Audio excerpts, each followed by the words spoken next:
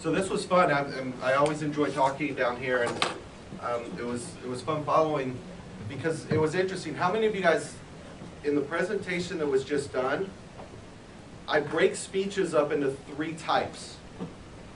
There's ones I call aspirational, right? And a lot of things I'm going to touch on were just covered, but aspirational, I want to be something.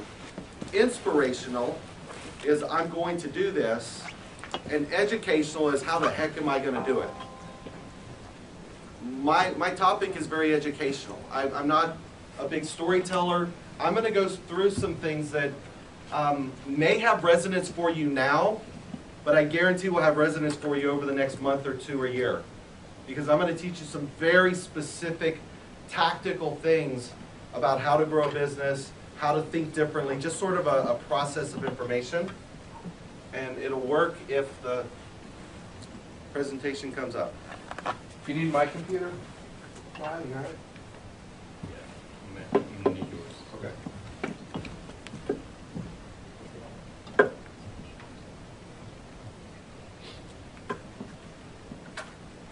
I could have brought mine down, Seth, but it, We're fine. yeah. They're good. They're good. They're working.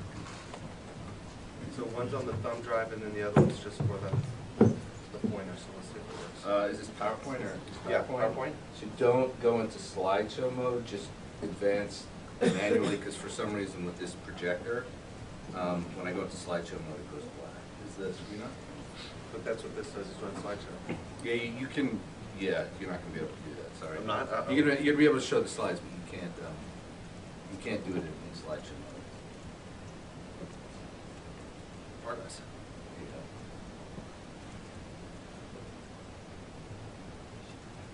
Once this comes up, guys, for sake of time, I'll fly through. So there's a lot of content on here. Just to be clear, some of these slides are very text-heavy. That's what But anybody that wants copies, I always leave it with Seth, because I'm going to go through about 3 hours worth of content in a very, very short period of time. All right, so hopefully we'll get through it. But any of you that wants the slide, Waifu? With them right here. This is what I'm going to do. I'm going to open it in Keynote so you can actually use your little clicker that you love so much. Thank you. This will work there. They have weird projection things going on. Okay, let's put that down going on, make sure that. Almost there. Sorry, guys. Okay. And slide 1? Yep, plug that in. You're good. Please. Yeah, so all my contacts up there, but I start out, so the topic I'm going to do just real quick, I joke with everybody when I give these speeches, I'm a lifelong entrepreneur. The reality is I've never had a job. The real reality is I'm unhireable. And I didn't know, in college I was going through interviews and I was really struggling. I was taking personality tests, and it wasn't until many years later, I'm really, really good at one thing. If I were ever going to hire me in a company, it's for one specific thing. And a lot of times in corporations, you have to be inside a box, you have to follow a certain process. And if you're a thinker outside of that, it tends to make things work a little differently. So as I'm going through this, I'm going to just share, a lot of this is psychology, a lot of it is very tactical, right? And the second thing I'm going to do is I'm going to ask questions, and in the entire presentation there's one trick question. I will warn you before the trick question, and it's a trick question that has 2 parts where you'll usually screw up both parts. So don't feel bad about answering anything, because the only trick question I'll answer. But let's start out with this. I started a premise called isolation is a good thing. So if I tell you isolation, what's the first thing that usually comes to mind when somebody says the word isolation? Loneliness? Prison? Solitary confinement? So let's think about this for a minute. Just when we think the word isolation, it's a negative connotation. It produces a negative psychology, the physiology, everything is there. If I put this picture up, I've just taken you down the path of something very negative. If I change and say, here's what it is, but I'm going to change and say this, isolation is a good thing. Here's the point of this. If you think of this picture, when you think of the word isolation, it changes your entire physiology. Changes how you think about things. The reason I start with this is there's a lot of negativity in the world. There's a lot of pressure coming from other people. There's a lot of self-talk just in the pictures we tell ourselves of the words that are associated. If you want to change your perception on things, change the pictures that you're telling yourself around the word. Does that make sense? All right, especially as filmmakers and storytellers, this stuff is critical. So to me, isolation is about being specific, targeted, and focused.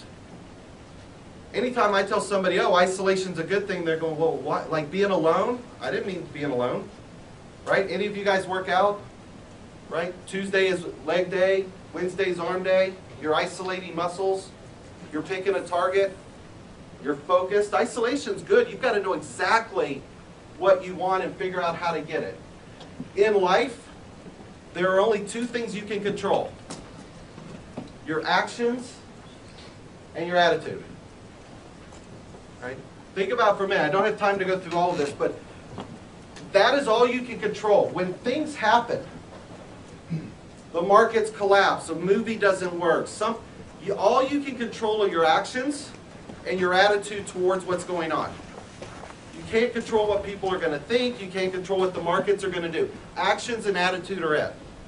So you've got to work really hard at learning how to control that. This is a cool little slide. It should work. Does everybody see it spinning? This is not an animation. All right, but here's the trick. Here's how this works. I want all of you to pick a single black dot and stare at the dot and tell me what happens. Right? A couple of you got it really quickly. It stops spinning. Again, these are all just fun slides. This isn't the educational part. Here's the point. I didn't tell you which dot to pick. But when you stared and focused, the whole world stopped spinning. Right? There's a lot of distractions that are always going on. There's school, there's family, there's parents, there's friends. You have to pick a dot and focus on it and let the world spin around you. You've got to control everything you can. Little movie quote, not a big movie buff. Some of you guys may have seen this. This is again dated, Alice in Wonderland. Right? When you ask, well, where do you want to go? She says, I don't care. If you don't know where you're going, any road will get you there. So what we're going to talk about is how do you figure out where you want to go. And this is the last slide, I think, for graphics. This goes over really well in the South. In LA, I get some groans. But here's the point of this slide. If you're a leader, you usually have your followers. If you don't know where you're going, it could be dangerous for the people following you. I know, I get the groans in LA. Right? But it's just like when you were talking earlier. Right? You didn't go into a project saying, here's where we're going. It's what's the strategy? What's the focus? What's the market? What's the competition? If you don't know where you're going and you've got people relying on you, it is a very dangerous path. Right? This one will help all of you guys going through school, going through movies, going through relationships. And I want you to answer these with me if you can. It's a nice little exercise. Right? And it's called values. Not everybody knows what values are. I'm going to try and show you something. So the first one says, birds of a feather flock together, but opposites attract. All right, let's try another one. I'll read them over here. Your word is your bond, but don't believe everything you hear. All right, not trick questions, they're close. You have to see it too, but looks can be. Absence makes the heart grow, but out of sight, out of mind. We got a problem.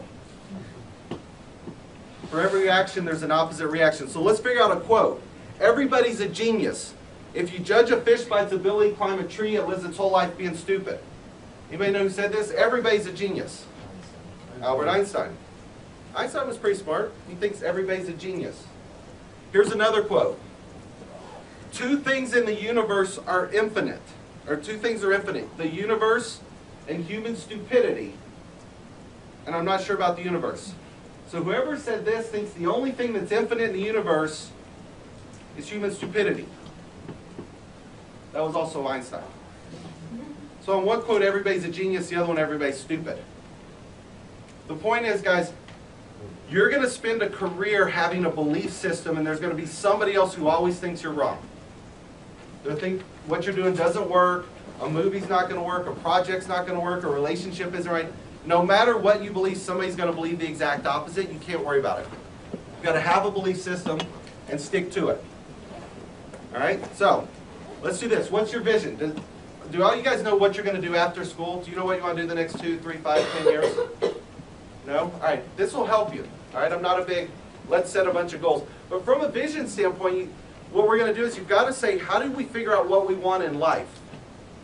Right? And I'm not talking about a job. I don't design jobs. I design lifestyle, destinies. So we're going to figure out some things, and here's how we do it. This is where the educational stuff starts in. A lot of this is going to get very text heavy. We're going to move quickly. Step number one in my process is called design your destiny. All right? Again, a lot of this is sales driven, some is network driven, some will help you with jobs and things like that. But design your destiny says if I'm looking at my life 10 years out from now, and I'm standing on top of a mountain, taking a deep breath, looking around, what do I want my life to be like? What kind of people do I want to be around? What impact do I want? Do I want to do a product? Do I want to do a service? Do I want to be a producer? Do I want to be a director? Do I want to own a company? You've got to look out in the future and say, here's what I want to be doing. Here's the kind of people I'd like to be around. Here's the impact I want in my life. And when you design this, you come up with 10 or 12 or 13 criteria of things you want your life to be like. And that's what you measure your opportunities against. Coming out of school, you may have 2 or 3 offers. You may have different companies. You may have different ideas. You want to measure your decisions against a defined outcome, but you have to define that outcome.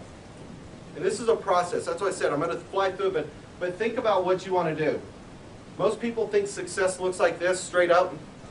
It's not. It's ugly and messy, but we always see people at the top. We see people when they've been successful and think, boy, that's easy. And when you look behind the scenes, nothing is ever easy. All right? So here's step 2. This one takes a little bit of work. It was mentioned earlier. This is what I love about, you know, the way the presentations work. Inspirational, educational. They're both a little different. WIFM means this. This is LA. LA's a really WIFM-driven town. Does everybody know what WIFM is?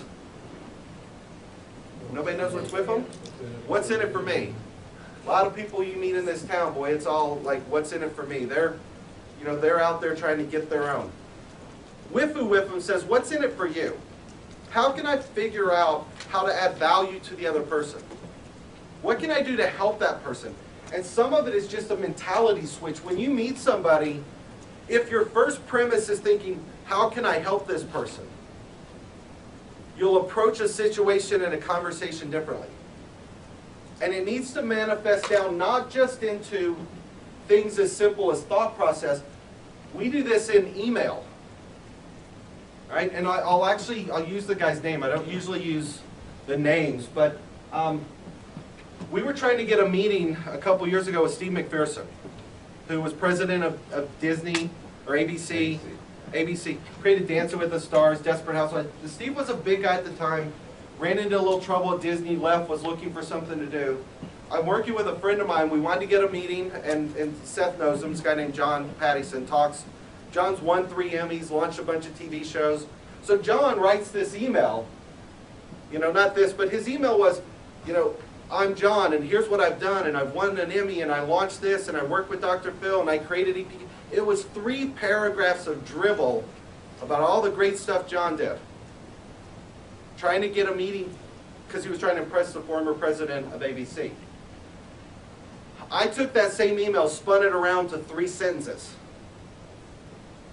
And the email was basically, Mr. McPherson, you and I haven't met, but I read about you recently, and I read that you were trying to create something to do next to leave a legacy for your daughters.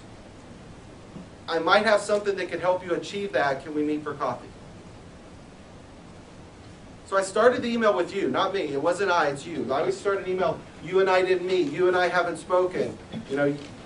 When you start a sentence with you, the psychology when that person reads it's completely different because you've made it about that other person.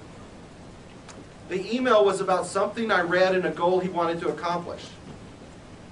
And I might have something to help him accomplish that goal. Our entire premise was to get a meeting with him for him to come to work with us. But there was nothing in the email that made it about us. Does that make sense? I just did this with somebody the other day. I'm going to have him send it to me. He had a cover letter. And the cover letter, he was trying to get a job in a finance company. And I'm actually having him send it to me. And he asked me to review the cover letter. And I'm like, you don't want me to review it? No, please. You don't want me to review it. So he goes, review it. I said, all right, I'll be honest. I looked at his cover letter. I said, I would absolutely never hire you. This is the worst cover letter I've read in my life. Look of panic. I said, you asked me to review it. His cover letter was, I'd love to work for you. I would learn so much.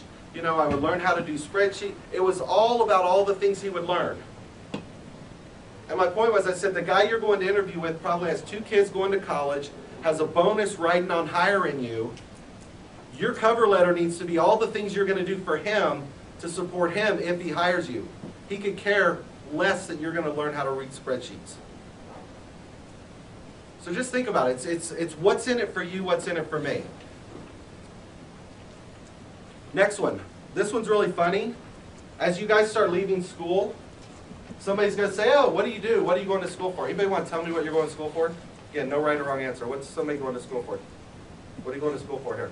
Business and cinema. Okay. We're all doing CAC. Okay. So what happens is that means nothing to me because I don't know what cinema means. Right? And this was the example I use here. I'm not going to do it because I don't have time, but here's my example. I'm going to tap a song and I want you guys to tell me what song this is. You ready?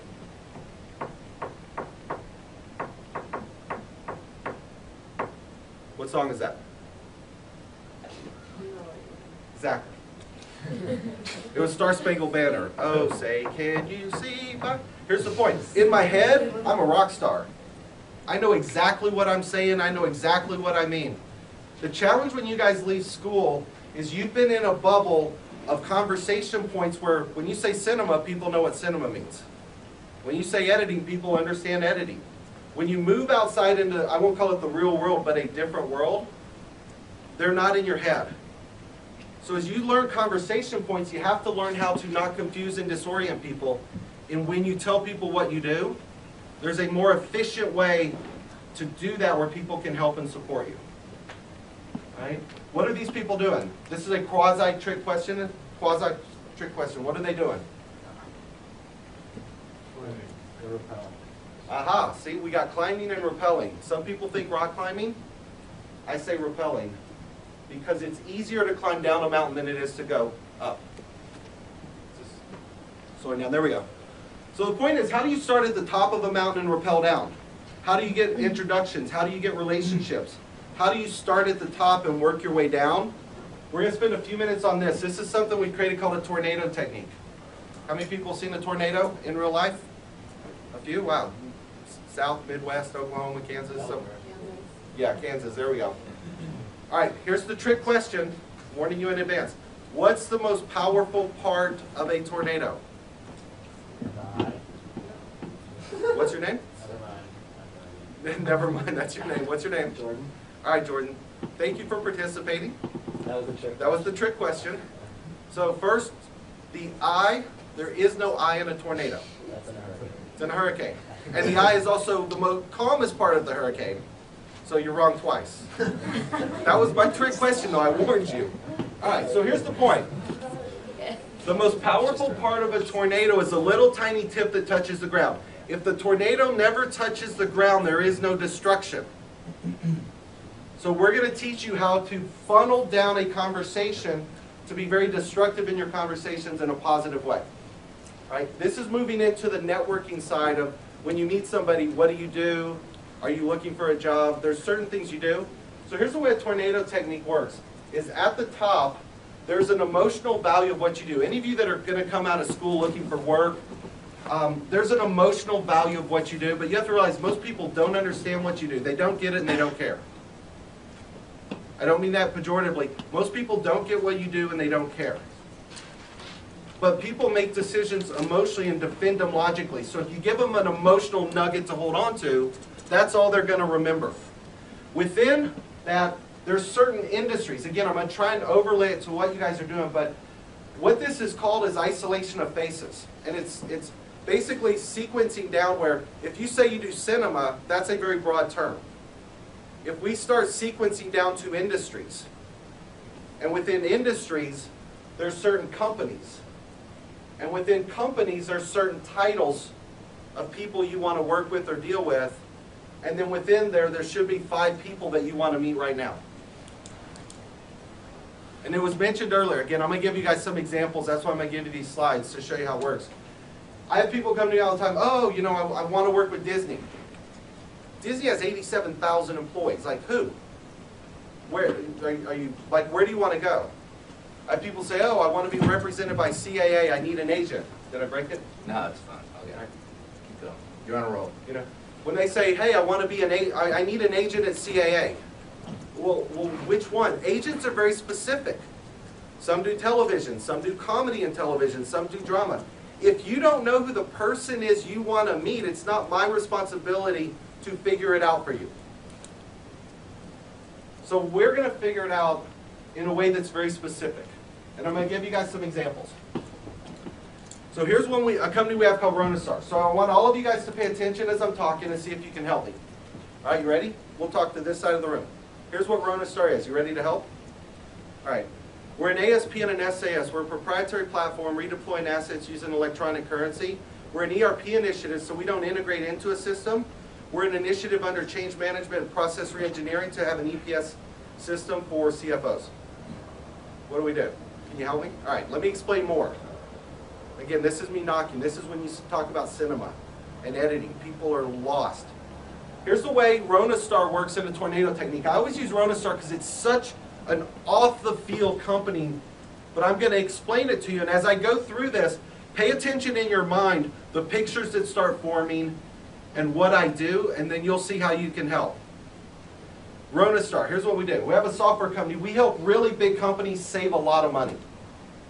We work in industries like automotive, manufacturing, government, public schools. Within there, our clients are United Airlines, NASA, Chicago Public Schools. In those big companies, we talk to the CFO. And we love to meet the CFO for the city of Los Angeles, state of California, LA Public Schools, things like that. Right? I normally tape that. That's about 27 seconds. What does Ronostar do? We help companies save money, and I'm looking to meet. Everything else is so irrelevant. When you leave school, you're going to spend a lot of time trying to explain to people what you do. It doesn't matter.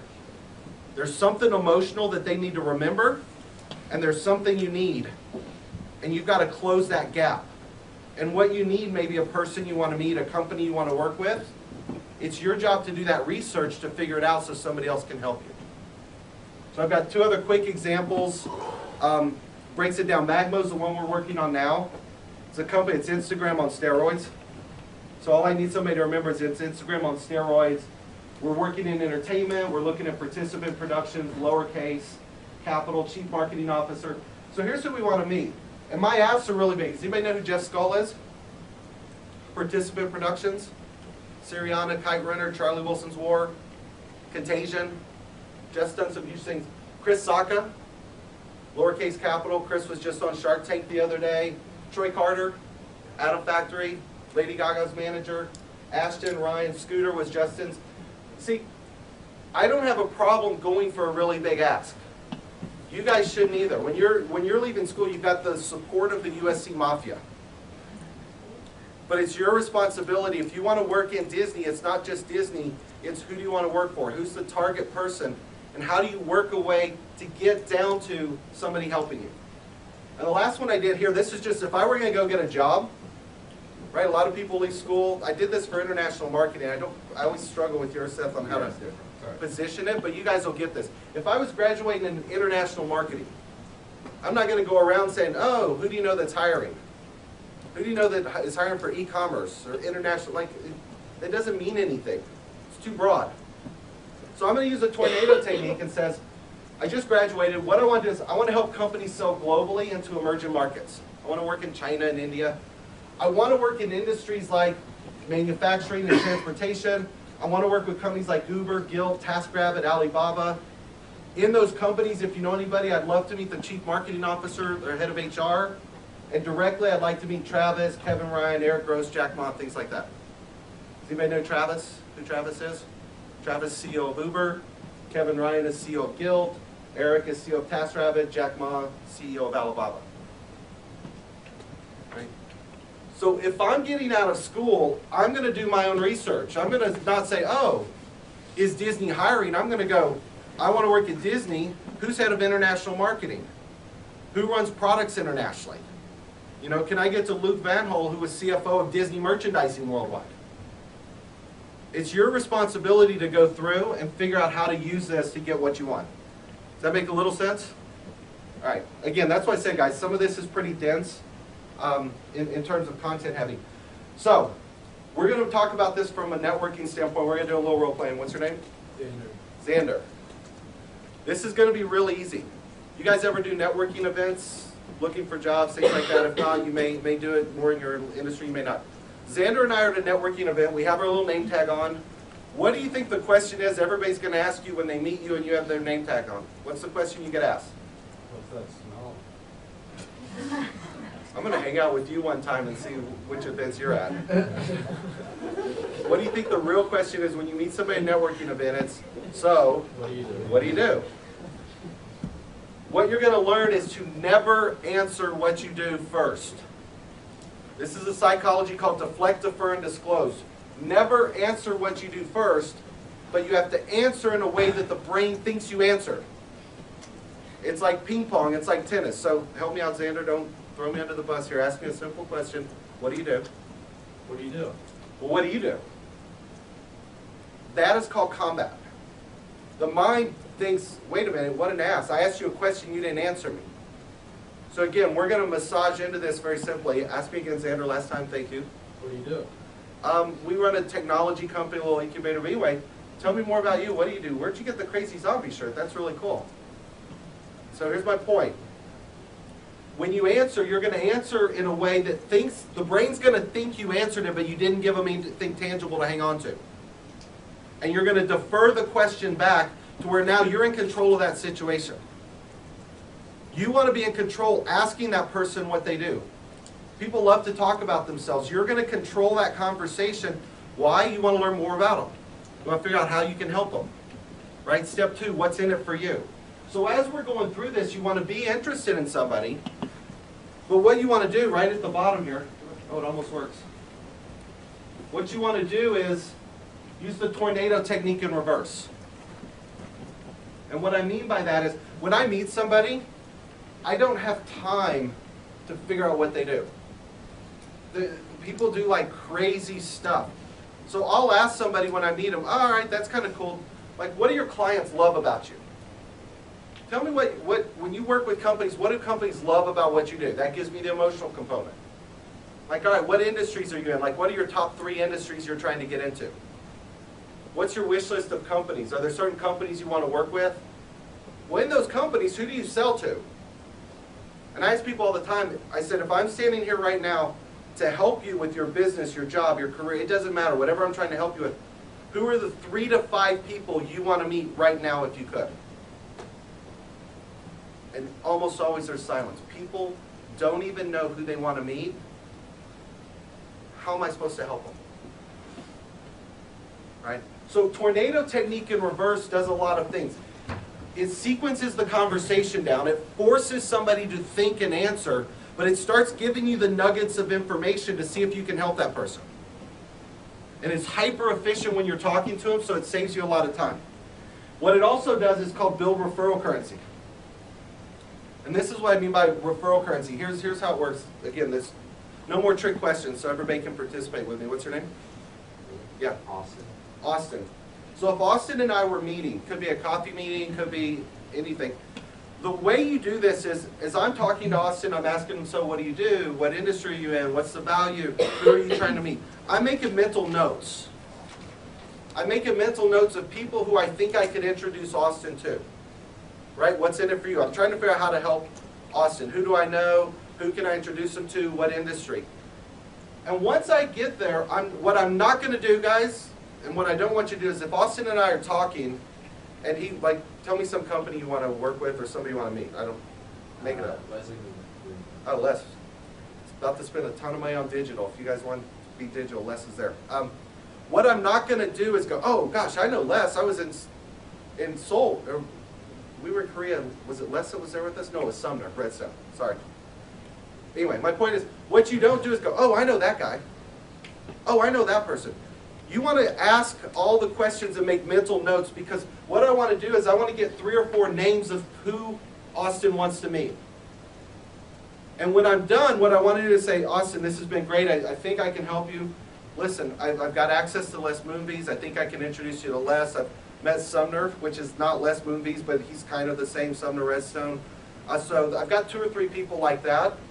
When we're done, let's talk about how to get introduced to them. But now, this is psychological jujitsu. Now, let me tell you what I do. All right, so let's put these together. Deflect, defer, and disclose says, I didn't tell Austin what I do. I've asked him a bunch of questions. I've offered to help. The psychology is if you offer help to somebody, they're going to want to offer help back. If I'm offering to introduce Austin to Les and Sumner, he's going to give me his best people. If I'm asking for, president of ABC, the head of this company, the chairman of that one, president of a country, if Austin knows them, he's giving them to me. Because I just built a burden on him to help me because I helped him first. All right, so that's what you're going to try and do. And you can't always help somebody, and it doesn't matter. I'm going to show you some other situations around it. But this psychological burden is, let me tell you what I can do. Let me show you how I can help you. And now let me tell you what I do. Here's the other point. LA has a lot of what are called slashers. Does anybody know what slashers are in LA? Model/actor. What do? I'm a writer, producer, director. I've got a film. I've got a website. It's like, pick one. Right? You meet people that, here's the 9 things I do. Please pick one. Hopefully, if you don't tell somebody what you do at first, and you know more about them, this person, you might tell them you're a writer because they're doing something that's relevant. And this person, when you disclose what you do, does that make sense? You can massage and manage your conversation of what you do when you know more about the person you're talking to. So find out about the people. Figure out how can I help them. But your goal when you disclose what you do is you can position yourself much more forcefully if you know the person you're talking to. So that's what referral currency is called. A couple ones we're wrapping up here. Learn how to call a referral. Right? Again, I love earlier what you did. It was aspirational, right? It's like pick up the phone, call somebody. Don't be afraid. I love that. What do you do when you call them? Well, there's a right way and a wrong way. And I'm going to teach you the right way. What you don't do is this. All right, somebody's got to role play with me again. Who wants to do it? Really simple. Somebody. What's your name? Nicole. All right. So I'm calling Nicole. Nicole's looking at her phone, right? We all have caller ID. I'm not in her phone. Nicole's going to answer the phone. So it's ringing. Answer the phone, Nicole. Hello. Hey, Nicole, this is Stephen Meade. I wanted to give you a call. I just left USC. Has that ever happened, you guys? You pick up phone, right? Your judgment call. Do I answer this? Who is it? You answer it, and somebody just dives right into a conversation. You're like, why did I pick this phone up? Why are you calling me? You're like in the middle. So here's what we're going to do. And there's a sequence to it. If I do this, again, wrong way to do it. Phone's ringing. Ring, ring, ring. Answer. Hello. Hey, Nicole, this is Stephen Meade. If you pause, you're dead. Because what Nicole's doing is a judgment call. In her mind, she's like, who? Do I know you? Why are you calling me? What are you selling me? Right? So it's, hey, Nicole, this is Stephen Meade. I got your name and number from Seth over at USC. No pause. And then the third component, no pause. I got your name and number from Seth over at USC. Did I catch you at a good time? So here's what happens in her mind. She's already forgot my name. She's moved on to, I know Seth and USC. He must be calling for a reason. Yeah, you caught me at a good time, or no, you didn't. The entire judgment goes to the referral and the credibility of that person sending you in. So it's, here's my name. I got your name and number from Seth. Did I catch you at a good time? Do not pause anywhere in there or you are dead, because they're already going to be making value judgments on that phone call. Right? So I don't mind calling, but actually I love calling people now because nobody calls anymore. Years ago, you used to call and you couldn't get anybody. Now everybody sends email or text because they're afraid to call. You'd be amazed who will pick up the phone when you call them. I've emailed people for 6 months. 6 months. I have records, trust me. But I just forward the same email to them. I'll write a really great email, and then I'll just keep forwarding the same one. Hey, just send them below again. Hope to hear from you. 6 months, 9 months. Sometimes I'll pick up the phone and they'll answer. I'm like, of course. So don't be afraid to call. Learn how to make an introduction. Yes, Anna. So I worked at a company where we were trying to get sponsors for an event, and we had all these CMOs numbers and names, Yeah. but the way we got that information was kind of morally ambiguous. So like people would be like How'd you get my name? the CMO of Coke would be like, yeah, like who is this? How did you get this number? Right. And we kept running into that, so we'd be like, oh, you had the Bentley thing, remember? And like just making stuff. Like, Right. how do you feel about this? I wouldn't do it because I'd call Mark Janot, who ran Coke new products, and say, hey Mark, who's the CMO, can I get introduced to him? I'd find somebody. It's a different process. I've never made a cold call in my life because I learned this technique to get as many referrals as I need. Yeah, and if you're calling guys at that level, being morally ambiguous will be a tough one. Well, then another thing we did was we called someone in a different department and act like we had the wrong number, and we'd be like, oh, can you direct us? And then Oh, we'd be social like, engineering. we'd be That's like, Kevin hey, Mitnick and Ghost Sandy in the gave Wires. us your number over in advertising. Yeah. There's a guy named Kevin Mitnick. His book's Ghost in the Wires. That's the social engineering. That's how the guys hack into people's things. You can do it. I would use techniques like this to get. But you were probably a job where they were giving you a list. Yeah, it's very strange. Yeah. So this one real quick. Learn how to make an introduction. All right. Again, some of this may not make sense to you now. As you move through your career, it will, especially if you do a lot of time at networking events or social events. All right. The last thing you want to do is, all right, I need two people. Your name is? Kai and Brian. Last thing you want to do is, hey Kai, you should meet Brian. Brian, this is Kai, man. You guys should talk. Wrong answer. There's like about what? I mean, there's a million things you could do. All right. So you want to say, hey, this is Kai. Here's what he does. Just met him. Hey Brian, here's what you guys should talk for this. Just when you make an introduction and just establish some mutual point of interest. You're the one sitting in the middle. You're the linchpin. So just give a little context on that introduction to at least start a conversation point around the point of interest for both parties. All right, pretty simple stuff, but people don't know how to do it. On here, I have a big thing that I call refer versus recommend. I get this all the time. People are like, oh, well, how are you going to do that? What about your reputation? What if you send somebody and the deal goes bad? I don't care. Here's why. I refer people all day long, but I refer it in context. Hey, I just met Kai. We were at USC. He's doing some cool stuff. I don't know much about him, but seems like he has something of interest. You guys should talk. A referral is, I just met this person. Here's what they do, but you're establishing a mutual point of interest. A recommendation is, I've known Seth for 10 years. I trust him. Yeah, he would do an amazing job. You guys understand the difference? Some people are afraid to put themselves out there to help. Do it, but do it in a way that you couch and protect your reputation by saying, look, this is a referral. I just met the person, but I think they're doing something cool. Again, all of the slides that were earlier, these are just supporting and endorsing exactly what was said. Take meetings early and often. Right? If you got referred to Sumner Redstone or Les Moonbees, what would you want to meet with Les for? Just ask about advice. Okay. Like career advice, how he got to where he was, and like what advice you get. Okay. My age to get there. Perfect. Take meetings early and often means take a meeting from a position of humility to learn. Right? If somebody says, and I get this again a lot in entertainment, oh, well, I want an agent at CA, but I'm not ready. Well, what do you mean? Well, I need more credits. I need more of this. I need extra that.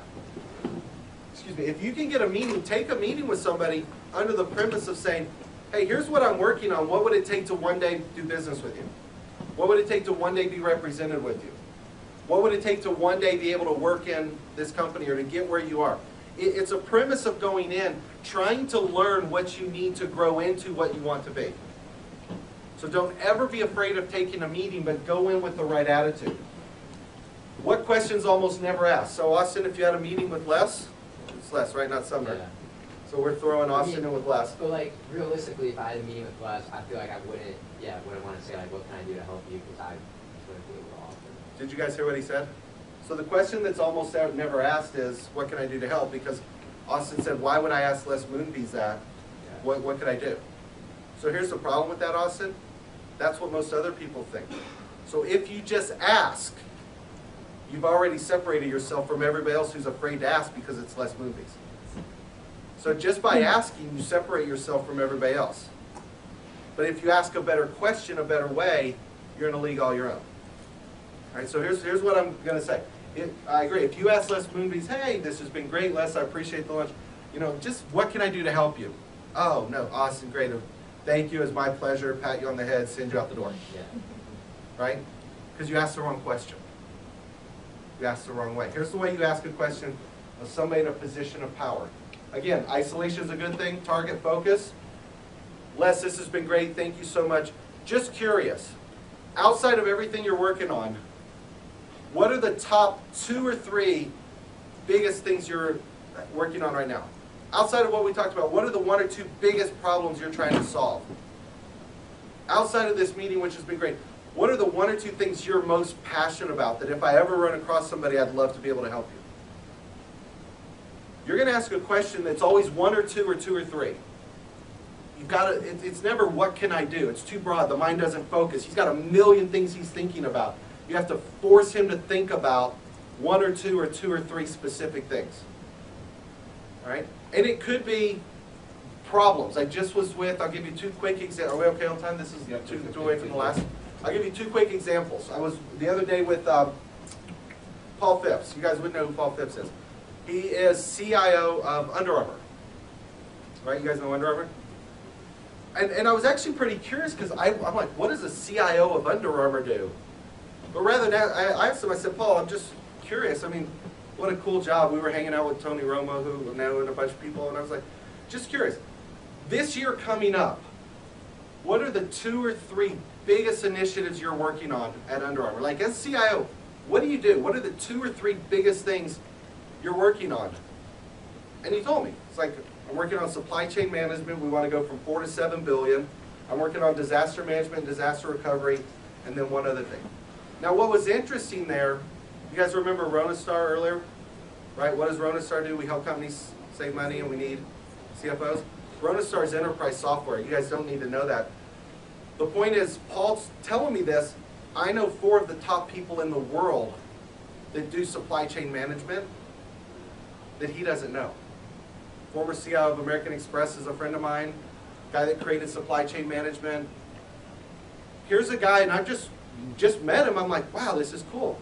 So I'm offering to help him because I asked a different question. Does that make sense? All right, I'll tell you one more. This one's relevant to this room, and I don't usually have many stories that are relevant. A good friend of mine was chief of staff of NASA. Right, 4 presidential administrations. Every secret between the president and NASA he knew, pyramids on Mars, like crazy stuff. You guys don't have to believe me, but there's, you know, one day it may come out. There's some weird stuff out there. But Courtney and I were talking, and I'd known him a little while, and one day I'm like, Courtney, I'm just curious. Let's set all the government stuff aside. This is the point I was asking a better question. I said, what are you most passionate about? Like, what's the #1 thing you're most passionate about right now that you're working on? And he stopped and he looked at me, and I can't always get through this story without getting emotional, so we'll see if I can handle it. He stops and he looks at me and goes, wow. He goes, actually, I am working on something. And he proceeds to tell me a story, and if I get the religious tenets wrong, I apologize, but he goes, during the concentration camps, when the priests were there, the priests had a little Torah, right? It's a religious document. Because it was a little Torah, and they used it to study when they were in the concentration camp. They knew if they got caught with it, they'd be killed. And when the war was over, it was smuggled back out, and it's a very, protected religious document in the Jewish faith. And what we did at NASA is we gave it to the first Israeli astronaut ever going into space to take the Torah into space to get as close to God as possible. Wow, it's kind of cool. Because, and that was the Challenger, and it blew up.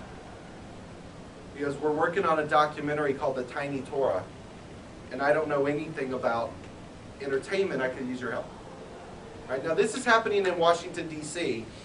I'm in LA, and I'm like, well, I don't do movies, but I know the guys that did the Passion of the Christ thing with Mel Gibson, and I know some guys that fund religious documents, and I knew 3 or 4 people that would help them, not my industry. But I put them in touch, and then 4 years later, it got made. They changed it from The Tiny Torah. I don't remember the name, but the whole documentary got done. My point is, this guy was extremely powerful. I asked a better question.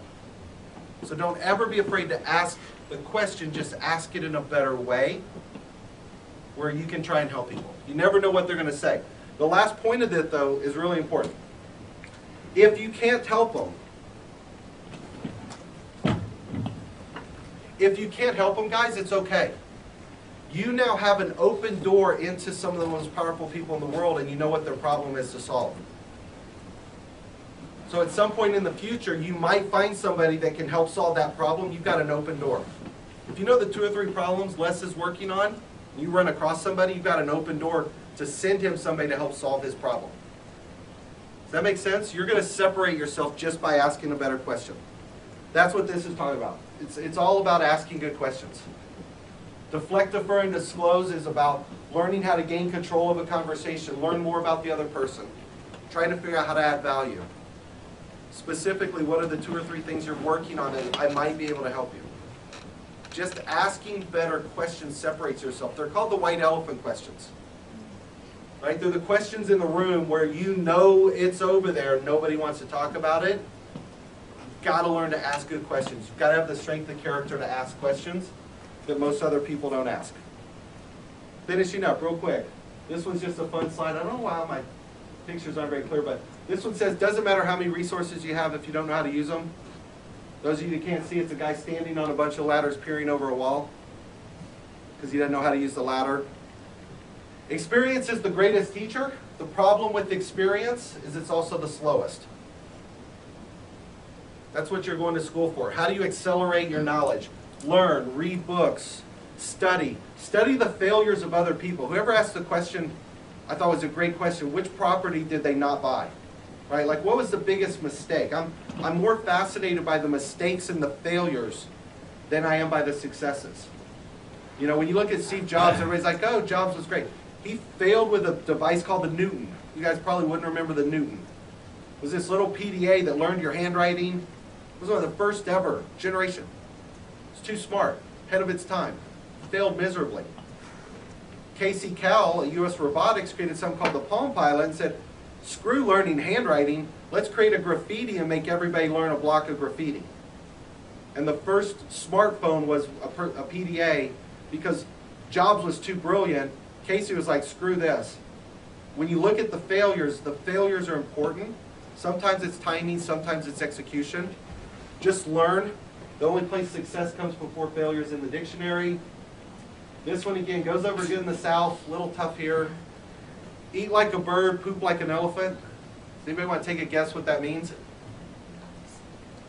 Eat like a bird. A bird eats 50% of its body weight on a daily basis. It takes in a lot of food. The idea is, how do you take in a lot of information? How do you read books, watch videos, watch TED Talks, take in a lot of information, consume information to accelerate yourself past everybody else. Poop like an elephant means learn how to share that information as best you can. Right? Develop skill sets and learn to share them with a lot of other people, but it's up to you to do the front end work to take that information out. Just got to learn how to put it together. Last one, I think, become a good negotiator. This one will serve you well. Does any of you ever watch Pawn Stars with Rick and those guys? All right. It's great. There's a couple really simple negotiation techniques I'm going to teach you will serve you well. Whether it's a job offer, whether it's a finance offer, it does not matter. I'm going to teach you a couple of them. First one is the flinch factor. I learned this one painfully when I was, I don't know, in my 30s. It cost me, I won't tell you how much it cost me, but it was north of $200 million. This I'm about to teach you because I didn't learn this. Here's what the flinch factor is. It's a psychological technique. It is super easy. Every one of you guys can do it. Who wants to play with me? Who wants to participate? Great. What's your name? James. James. I'm about to try and sell a car. James is coming to look at my car. I have an automobile here. It's a beautiful automobile. It is $10,000 is what I'm asking for the car. James is going to offer me $7,500. He's going to come in as a lowball hard negotiator. All right? So, let's play along, James. Yeah. Here's my car. It's beautiful. What do you think? I'm asking $10,000. What will you give me? $7,500. How much? $7,500. Okay, I'll take it. I want you guys to think right now what's going through your head. Was it worth 10,000? Could I got it for less? Should I have offered 5? Because I accepted so quick, he's already doubting the price that he gave me that was so far under what I was asking. All right, so let's play again. Here's my car. James, what do you think? It's $10,000. Make me an offer. 5,000. Man, before you came in, I was going to ask you for like 12. You know, but I kind of like you, 10,000. Man, there's no way I could go. I could maybe go 9. So the first part is just the flinch. If he had offered me 7,500, I'm going to flinch. If he offered me 9,500, I'm still going to flinch. Right? The first job offer you get, even if it's more than you want, flinch. Because the other person's going to feel better about the decision. Right? If he offered me 9,500 and I'm like, ooh, 95, I could probably do that, but boy, it would be tough on me. But if you really wanted, I can do it. He's going to feel better about 9,500 than he would at 7,500 if I didn't flinch. Does that make sense? Just a simple technique, but the psychology of it is there. Now the difference too. Yeah. You're my friend. Friendly discount. Exactly. I like you. Right, but if I did that at 9,500, James feels good about the car because I flinched. What James doesn't know is I only wanted 8,000 for it. I asked for more than I wanted. I was willing to come down, but it's all in how you handle that negotiation. So that's one. Second one, he who speaks first loses. This again is the Pawn Star one. Rick and these guys are really good.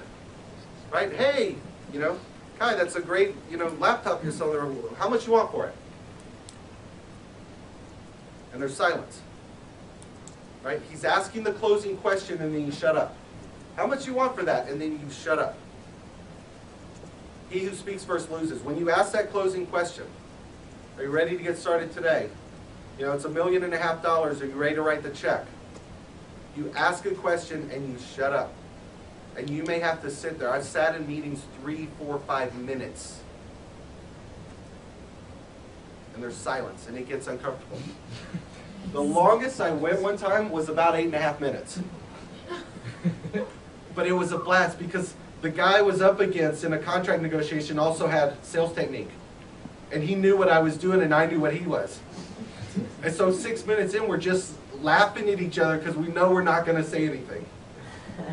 Right? So when you're up against somebody who knows what you're doing, it's fun. But he who speaks first loses. Ask a question, but always, always, always flinch. It'll make the other person feel better. You'll get what you want. All right, closing. This one's really quick. Few of my great truths. Again, you can have the slide. I'm not going to spend a lot of time on it. Greatest strength is your greatest weakness. People make decisions emotionally and defend them logically. Think about it. That's why you can't argue with people that are in bad relationships or bad businesses. They're emotional. You're logical. You can't argue. People make decisions emotionally. Ask not why, ask why not. Why won't this work? Why can't we get started today? Why isn't this a good idea? Ask why not. Solicit negative feedback. Solicit criticism, because that's the true feedback you want. But solicit in a way that's positive. If you say it, they doubt it. If they say it, it's true. You can run around all day long and talk about how great your product is. It doesn't matter until the other person says it. So try and elicit ways. 3 R's. Right? This was where I started, Seth, and then Ken took it to the 3 C's. I work with people a lot. Like a guy just asked me today, I was helping him on something. He goes, well, what can I do to help you? I'm like, look, there's 3 things. You can give me referrals to help me with my business, because I'm giving you referrals. Right? You can give me recognition. If I help you, tell other people I've helped you. There's just some credibility. Or give me referral. If I send you somebody that funds your company, just pay me out of that. I'm not asking for money up front. The point is, people love recognition. If somebody helps you in school, they help you find a job, if they help you find a car, give them recognition in front of other people. It just makes them feel good. All right? Give referrals to help businesses or give revenue. Questions are the key to the universe. We covered that. Ask a lot of good questions. Begin with the end in mind. That was the design your destiny. He who speaks first loses. We just did. And this one, you've got to work on this one. Really, really tough. 99% of the things you worry about never happen, so why worry? We worry about so many things that are beyond our control. We can't worry about them. And then networking techniques. If you guys, any of you guys do networking events or going to? All right, if you do, this will help you tremendously. These are just a couple little techniques and then we're done. So I do a lot of events. If I'm doing some of the bigger events, we do some really cool ones. It's Clean Global. It's who's milking back? Yours? Yeah. Yeah, we'll do Milken, Clean Global, Rockefeller, TED. I mean, we do some cool events. If I'm going to an event, I'll do a bunch of different things. One, you know, if I'm at an event I don't know anybody, I'll find the host, I'll find somebody that's there and ask them to do introductions for me. But if I'm asking that host to make an introduction, I'm using a tornado technique to say, hey, there's 400 people in the room, Seth, at your Emmy party. I'd love to do, by the way, can I tell you what I'm working on? Maybe there's somebody here I should meet. Here's what I'm doing. Boom, boom, boom, boom, boom. And I'm going to isolate down to have Seth introduce me to somebody. Because as the host, that's kind of their job, but you have to make it easy for them. All right? Number two, I do this one a lot. You guys will think it's weird and creepy. Kind of looks that way. Have you ever seen after a panel when the panelists get off the stage and they're standing there and everybody lines up behind them to talk to them? I stand beside the guy or the girl. And you'll walk up and they'll look at you and like, what are you doing? And I just stand there. Here's why. There's a bunch of things you learn from that. Number one, I learn how that CEO or that person is answering questions. Right? How are they interacting with people that are asking smart questions and stupid questions and pitching everything under the sun? I want to learn and get better, so I'm learning how that person answers questions. But what I'm also learning, right, if you're standing in line and you're 12 people deep, who are you meeting while you're in line? Like, who are you talking to? Nobody. There's somebody in front of you and behind you. You're just standing there. I'm next to the speaker. I get to hear what 20, 30, 40 people are pitching the speaker. I don't have time to run around a room to 300 people going, what do you do? What do you do? What do you do? I'll stand next to the speaker and I've learned what 30, 40 people do because I hear what they're pitching the speaker. Now I can more efficiently pick who I want to go talk to. And then the last thing is when I do talk to the speaker, I've heard him enough to know who he's going to send somebody to talk to, who he's going to do, you know, what he's interested in. And I did this once with Bobby Kennedy. One of the Kennedys, never big presidential material because he talks like he's always crying. His voice just doesn't resonate well. But I stood next to him and he was working on a water project, doing something with water keepers, and I listened to all these people pitching ideas. Lisa Boyle, Plastic Pollution Coalition, you should eliminate plastic bags, and Bobby's like, it'll never work. It was interesting. But by the time about 22 people went down, I said, Mr. Kennedy, this has been great, I've learned a lot. By the way, can I ask you one quick question? He said, yeah. I go, can I have Joe's number because the plastic project you guys are working on for river keepers, I think I can help you accomplish your goal.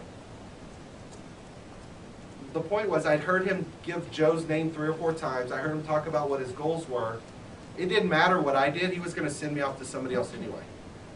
But the question was, can I talk to Joe because I have something that will help you accomplish your goal? And what he did was fascinating. He goes, do you have a pen? I was like, yeah. He goes, all right, give me your card. Gave him my card, gave him my pen. He wrote his personal cell phone on the back. He's like, here's my personal cell. Call me, I'll help you out. Fascinating, because for 30 people lined up, he had never done that. But just standing there and listening, you learn a lot. So do that. Do your homework in advance, meaning who's going to be at the event. A lot of times I'll send an email out saying, I'm going to this event. If you know anybody, let me know. By the way, here's the list of speakers. If you know anybody speaking, I'd love to meet them. Right? Leverage your network. You never know who's going to know. If Les is on a panel and you're going to some event, send it out. Somebody's going to know them and introduce you in advance of that event. So send an email out. And, oh, that's it. That's it. So there's all my information. If you have questions, let me know. We'll do questions real quick. Anybody that wants a slide deck, I'm going to leave it with Seth. But that's it. Hopefully it helped. Thanks. Question? Yeah. Yeah, so in your experience, what are the best kind of things to talk to speakers after events about? When you have like that, like 30 seconds to go and say something to them? It depends on what you're there for and what they're there for. You know, I mean, there is no right or wrong answer. My point in standing next to the speaker is I learn how they're answering things, and I learn who they're talking to, and I learn what's important to them. So I can position what I want to talk to them about more relevant. It's like a deflect defer situation. I'm not going to stand in line and pitch him my idea if I can stand there and listen to them and know what's important to them, I'll position my idea differently. And it doesn't matter. I mean, we're in 9 different industries, 5 of which I know nothing about. Doesn't matter. You know, but you learn a lot about what they're interested in and who they talk to. So when you do say, here's what I do, you can just position yourself better. Other questions? Yeah. This is kind of like a two-part question. One of them is, we found that there's an ideal size of like inner network, and tied to that, one of the things I find that I often struggle with is I'll do a lot of recruiting, I'll go through a lot of networking, and I'll make this large network, but then just trying to upkeep it, especially during the school year when it may not be in the same type of environment, or not seeing the latest news for, I don't know, like some sort of thing tied into their like exact industry. Really, just how many people do you really think you should have in that inner network, and how often do you think you tap back out to them, as well as how you just manage that so that it's not like 2 years in between?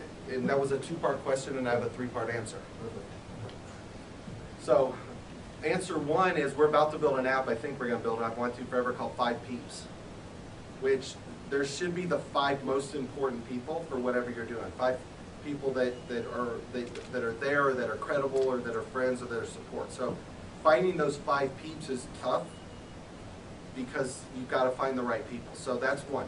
2, and Seth knows this, I have a program I've used for years called ACT, A-C-T. Everybody I meet, I enter in, and it takes time.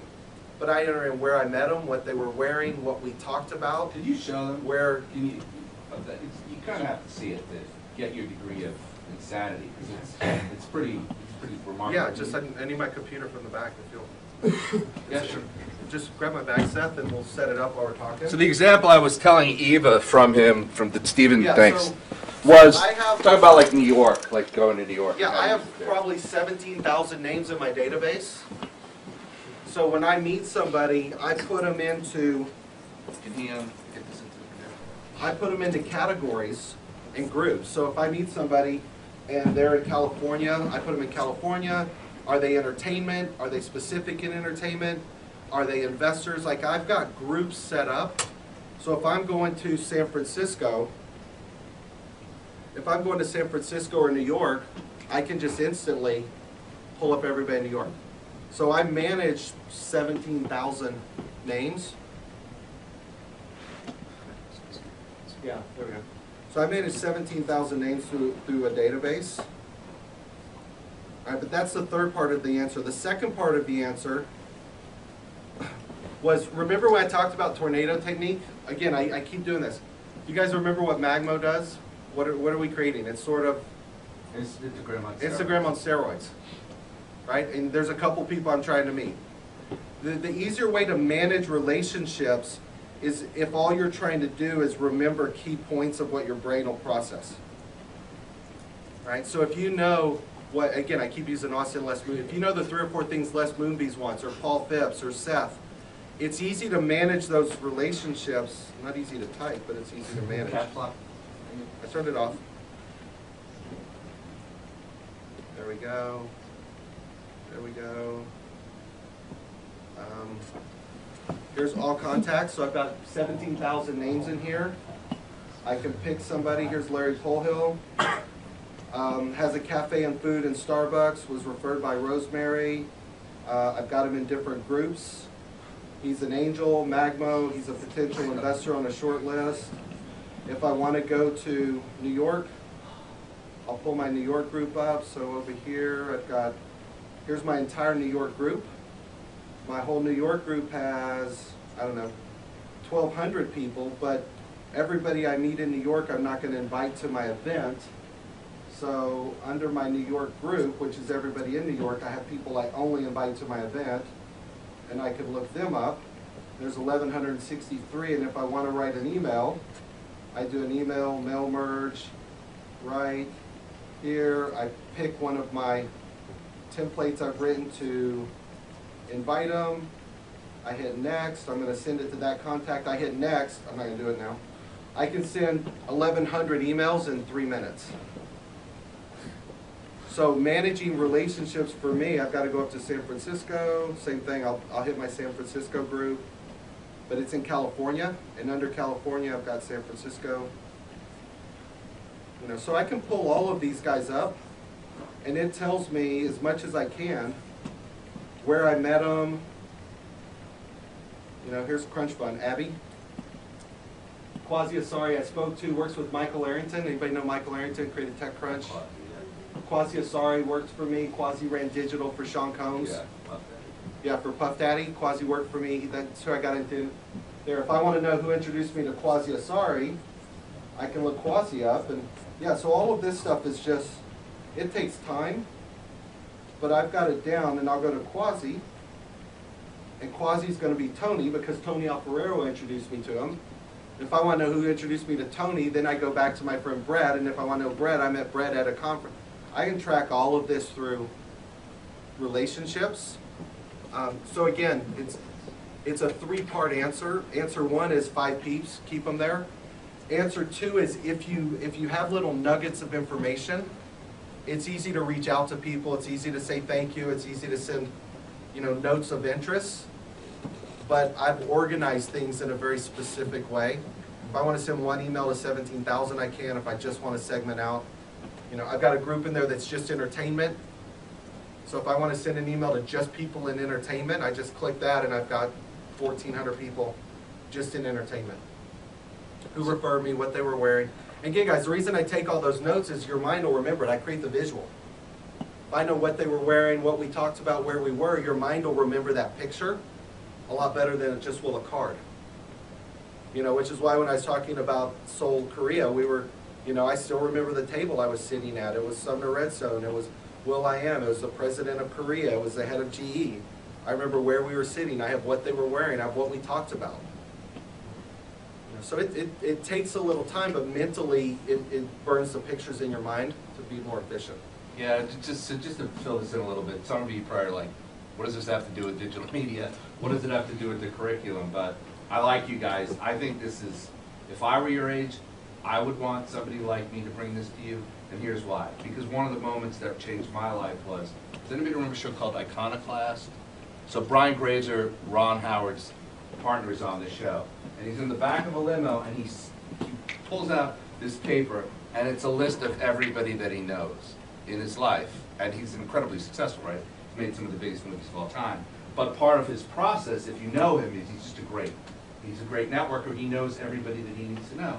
And so he had this list of everybody that he knows, and he was just going through it. And around that time, I was sitting with you, I think, and you were showing me this. And I don't do it to this level of detail, but one of the things that you do is every time you go to New York, right, it says, dear so-and-so, dear Eva, dear Brian, hey, it's me. I'm coming to New York. I'm going to be here from date to whatever. And let me know if you want to meet. I do that now, learning it from you. If I go to New York for 3 days, I'm booked solid. I don't have to think about it because I know so many people who know me that I've paid attention to, that I've tried to do favors for, that like it's just constantly feeding the network. And you're not thinking about, oh, what do I have to do to get this next job? You're always helping people and paying it forward, and they always want to help you. You don't have to ask. And if you build, and that's great that Seth's talking about, like when I go to New York and San Francisco, I'll do an email like that, but I also do my own event. I throw a happy hour networking event, and it's always, I've worked for years to perfect. I do a 5:30 to 8:30. It's a cash bar. I don't pay for things. I get some bar where we can have our own section, and I email everybody. I'll email 4,000 people, hey, I'm going to be in New York, because I don't send an email a lot of times just to my New York group, because there's people that travel. But I'll throw an event when I'm in another city. I'll have 40 people show up that I may not see, I don't have time for. They're all networking, they're doing deals. What am I doing there? I'm building referral currency.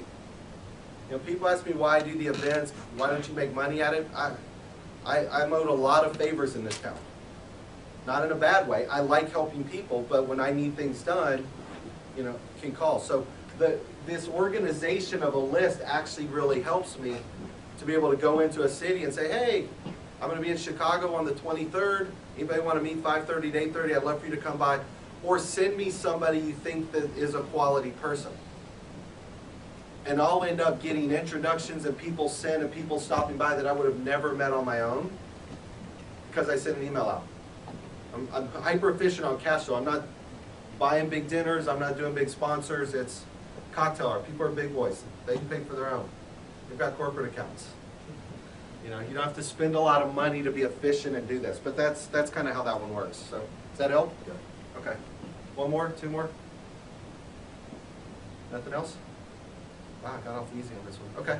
How do they go about doing this? Is there a quick way to start tracking contacts? Does it go to the job force, or is there a big exception to this? You've got to find, for the contact stuff, this one's called ACT. I buy it every year. It's $160, so it's not overly expensive. There's some new ones that have come out, Nimble, High Rise. There's some other kind of CRM systems that are out there that work better than your phone, you know, or Outlook. Find one. I like that one because I've used it forever, but Outlook doesn't do it and your phone won't do it. And again, if you get good at this, guys, you're going to learn more about what people do, how to help them. You'll start building this sort of relationship capital. This just makes you more efficient in whatever you do moving forward. Cool. Anything else?